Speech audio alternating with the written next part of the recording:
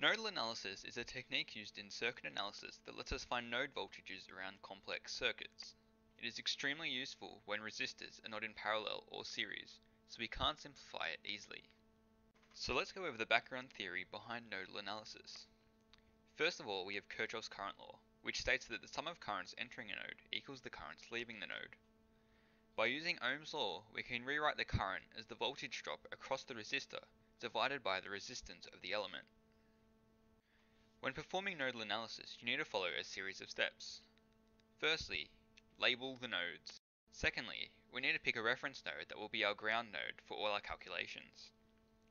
The third thing we need to do is label current directions. Apply KCL at each node.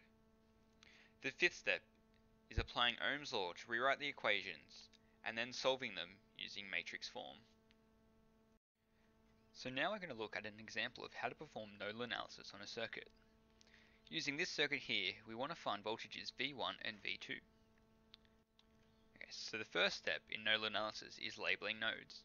And as you can see here, we have node 1 and node 2 representing the two voltages we want to find, and node 3, which we've picked as a reference node. The third step in nodal analysis is labeling our current directions. For currents like I3, which we're unsure which way they're going to flow, it doesn't really matter which way we draw them, just so long as we keep them constant through all our calculations. Step 4 of nodal analysis is applying KCL to each of the nodes. We can see that at node 1 we have I1 entering the node and I3 and I4 leaving.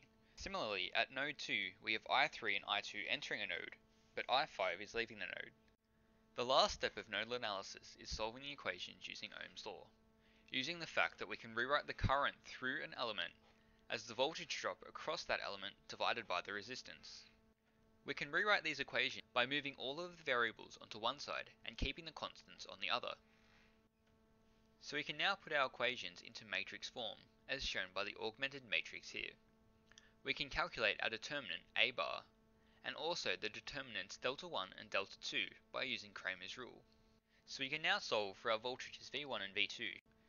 Now because of the lengthy algebra used in this process, we're going to check our answers in multisim just to make sure that they're correct.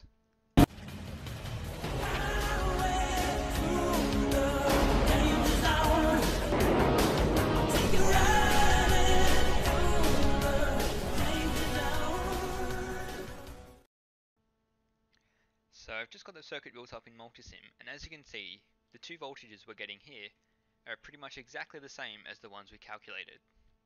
So in case you forgot, here's a summary of all the steps you need to do nodal analysis.